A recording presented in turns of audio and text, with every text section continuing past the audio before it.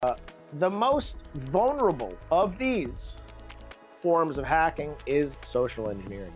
Social engineering is where you are getting people to do something for you. Is that getting them to let you in the door? Sure. That's called tailgating. And that's where somebody who has a badge is, you're trying to get them to hold the door open for you, trying to be polite. Let me hold that door open for you into this secure facility.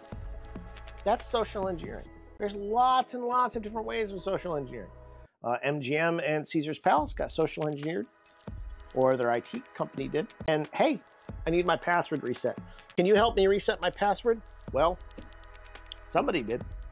And those situations are really hard to train against because you're trying to get people to go against their own instincts. Those instincts can be being nice, being considerate, being kind, or those instincts could be being a jerk to somebody. Those instincts could be not allowing someone to do something or allowing someone to do something and you're just trying to manipulate them. Hey, give me the CEO's personal cell phone. Hey, give me the information for the people who are there.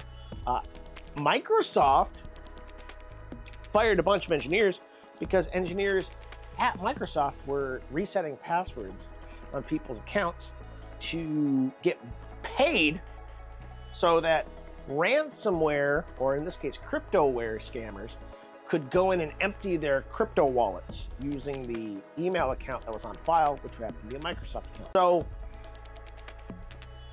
somebody had to incentivize those people to do that, unless that was their own idea.